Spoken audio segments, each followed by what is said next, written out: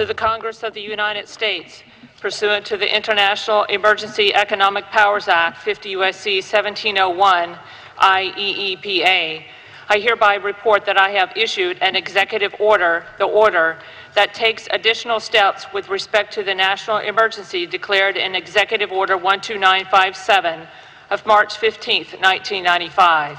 In Executive Order 12957, the President found that the actions and policies of the government of Iran threatened the national security, foreign policy, and economy of the United States. To deal with that threat, the President, in Executive Order 12957, declared a national emergency and imposed prohibitions on certain transactions with respect to the development of Iranian petroleum resources. To further respond to that threat, Executive Order 12959 of May 6, 1995, imposed comprehensive trade and financial sanctions on Iran. To impose sanctions on officials of the government of Iran and other persons acting on behalf of the government of Iran determined to be responsible for or complicit in the certain serious human rights abuses. Executive Order 13590 on November 20, 2011, to authorize the Secretary of the State to impose sanctions on persons providing certain goods, services, technology, information, or support that contribute either to Iran's development of petroleum resources or to Iran's production of petrochemicals, and to authorize the Secretary of the Treasury to implement some of those sanctions. I have determined that additional sanctions are warranted, particularly in light of the deceptive practices of the Central Bank of Iran and other Iranian banks to conceal transactions of sanctioned parties, the deficiencies in Iran's anti-money laundering regime, and the weakness in its implementation, and continuing an unacceptable risk posed to the international financial system by Iran's activities. 1, 2, 3, 4, no sanctions, no war. Shouts heard from around the White House condemning a possible U.S. military conflict with Iran. My family's from Iraq. We've already seen what's happened. The United States has tried to get the people of Iran and Iraq to kill each other for the last 30 years. And we have no interest in seeing mothers lose their families and kids lose their parents. The Iranian people do not want their country to be invaded. They don't want any assassinations against their people. They don't want to suffer for any aggression by the United States. Dozens of protesters have assembled in front of the White House to protest U.S. military action overseas, particularly a potential conflict with Iran. This National Day of Action is being organized in 60 cities across the country as they try to appeal to the Obama administration that another war is not in the interests of anyone, including Americans. Many fear an Israeli attack on Iran could result in dire consequences, including escalated war in the Middle East and Northern Africa. Others discuss the cause and effect of war that contributed to the U.S.'s economic breakdown and the struggle to regain its footing. No sanctions, no war. 5, 6, 7, 8. American people are fed up with these wars. It has bankrupted this country.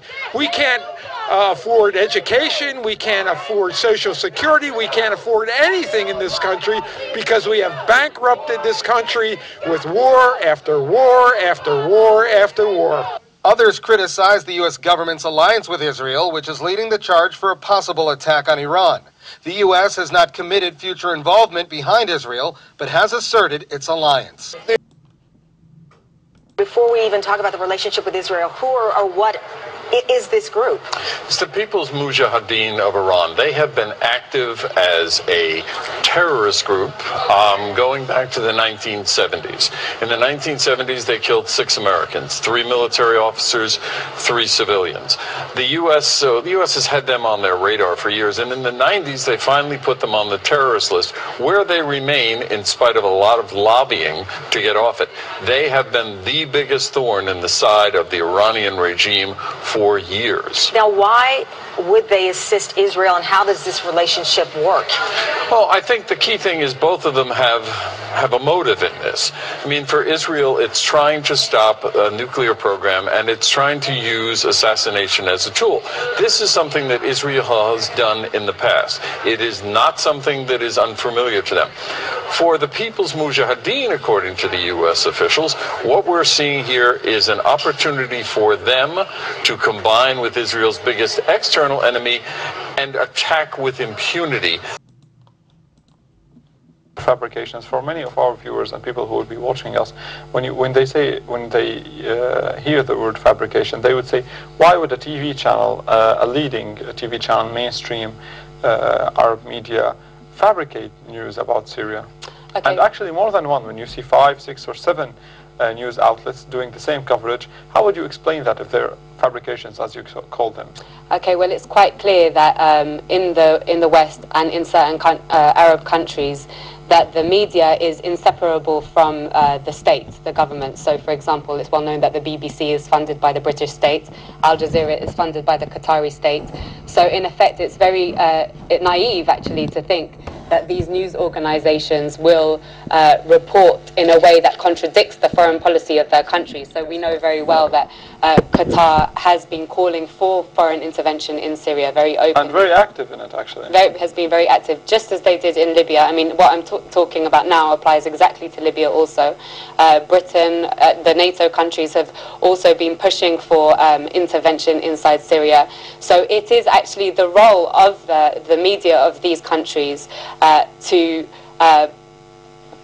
provide a narrative that supports intervention inside Syria. So really, it is naive to think that these organizations are independent and that they have the ability to be objective. They are not independent, and they have to serve the foreign policy interests of their countries. On what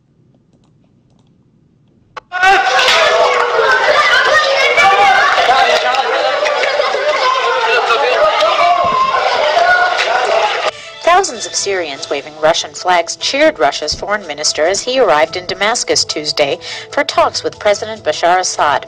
Lavrov began the talks by saying Moscow wants the Arab people to live in peace and that the Syrian leader is aware of his responsibility.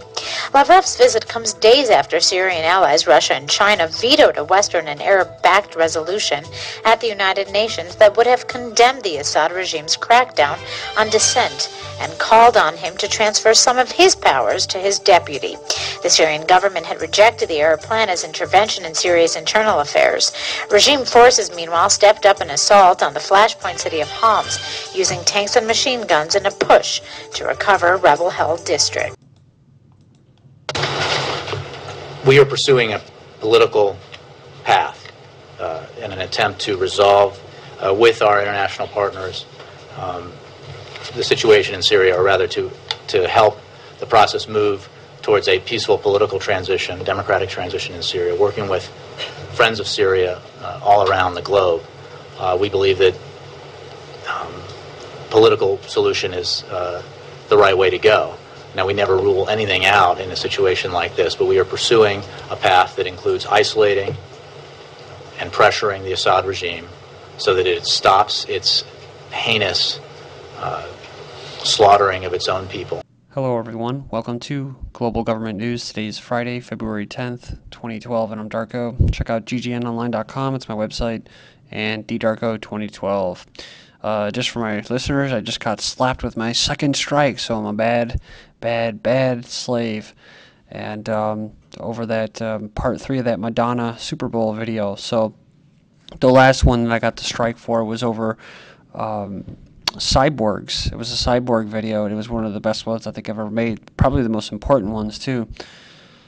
Talking about merging humans with machines, that got pulled. So those are probably one of the 2 best sets of videos I've made, and they're gone now. So my only beef is that you're going to see other videos of the Super Bowl, but they're not going to be pulled. But anyways, Syria, CIA, MI6, Intel, Ops, and Sabotage. In order to facilitate the action of liberative forces, a special effort should be made to eliminate certain key individuals to be accomplished early in the course of the uprising and intervention. It says here, once a political decision has been reached to proceed with internal disturbances in Syria, the CIA prepared and SIS MI6 will attempt to mount minor sabotage and coup incidences within Syria, working through contacts with individuals. Incidences should not be concentrated in Damascus. And it says here, further, a quote, necessary degree of fear, frontier incidents, and staged border clashes would provide a pretext for intervention. The CIA and MI6 should use capabilities in both psychological and action fields to augment tension. This is from the joint U.S.-UK leaked intelligence document, London, Washington, 1957. So, February 10th, 2012, UK denies sending special forces to Syria. Then the U.S. should mull arming Syrian opposition, says McCain. Then we have this, U.S. not considering arming Syrian opposition. Then we have this, U.S. and allies considering plans for military aid to Syrian rebels. So just like the concept of doublespeak from 1984, the very concept of objective truth is fading out of the world. Lies will pass into history. That's from him. Foreign troops in Syria back Homs rebels, Damascus and Moscow at odds. And it goes on and says that their tactical advisors and manage rebel communication lines and relay their requests for arms, ammo, and fighters, mostly based in Turkey. That's right. And they said they're not engaging directly. Independent reports contradicts Western portrait of Syria. Arab League report shows that Syria has been mischaracterized. The government has facilitated meetings with all parties, said no restrictions were placed on the movement of the mission and its ability to interview Syrian citizens. It also went on said the mission noted that many parties falsely reported that explosions or violence had occurred in several locations. They also noted that the media exaggerated the nature of the incidences and number of persons killed in incidences and protests in certain towns.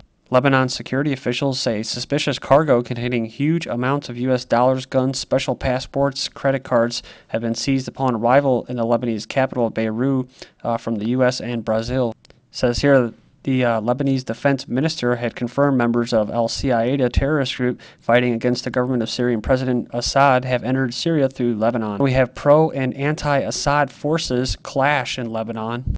According to an eyewitness, after Friday's prayer, anti-Assad protesters fired at least 2 rocket-propelled grenades, wounding at least 2 people. Next up, we have U.S. closes Syria embassy and pulls out their staff. Obama says U.S. working in lockstep with Israel and Iran.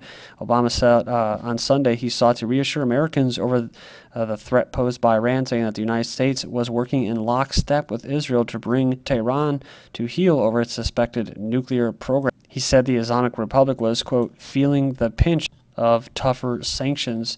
Then we have next, students. Israeli government has launched a new program to promote the Israeli agenda on Facebook and internet chat rooms. The students are paid to spread Israeli propaganda. That's right. Go in there and check that out. Links will be posted. IAEA to issue harsher Iran reports, set stage for the war. Then we have Israel warns U.S. Jews Iran could strike here at any moment. Bold Alligator, a massive 11-nation military drill aimed at fending off Iran in the Strait of Hormuz, although I don't know how many soldiers they're going to actually have to do this, or if they're actually going to invade by land. They're going to try to do stuff like this. Iran turns to bartering for food as sanctions cripple imports and try to let them basically crumble inside the country internally. Then we have Iran launches new military exercises of their own, ground military exercises on Saturday. Russia to create their own shield against NATO. They've also set to build the world's most powerful laser station. Maybe it's directed energy. So Obama is getting cushy with Turkey now, and all of a sudden the Turks seek world action. Something must be done in Syria. Then in Tunisia, after they had their little regime change, to withdraw recognition of Syria government. Egypt then defies U.S. by setting trial for 19 Americans on criminal charges for what? Basically, charge criminal investigation to the foreign financing of non-profit groups. So it's outside interest trying to get in there and get a regime change. BBC, because it always looks bad when you just pull up the ships and start dropping bombs and all that stuff. It's too messy, that the business of killing people and getting what you want. BBC reveals after the facts how British special forces supervised and spearheaded Libya rebels to victory. Of course, you had Al-Qaeda in there working. So British efforts to topple Gaddafi were not limited to just airstrikes on the ground and on the quiet. Special forces soldiers were blending in with the rebels. The first and most basic task of the advisory team was to get the various bands of Libyan fighters roaring around in armed pickup trucks under some sort of central coordination. Look at this. Somali's militant group Al-Shabaab joins Al-Qaeda. And of course, this is what? This is according to Al-Qaeda. Now, reading a comment down here, the title should be USA, EU, Saudi Arabia, Israel have asked Al-Shabaab to join Al-Qaeda. saying the group might actually be used in Yemen or Syria. This is GGN and I'm Darko. Thank you.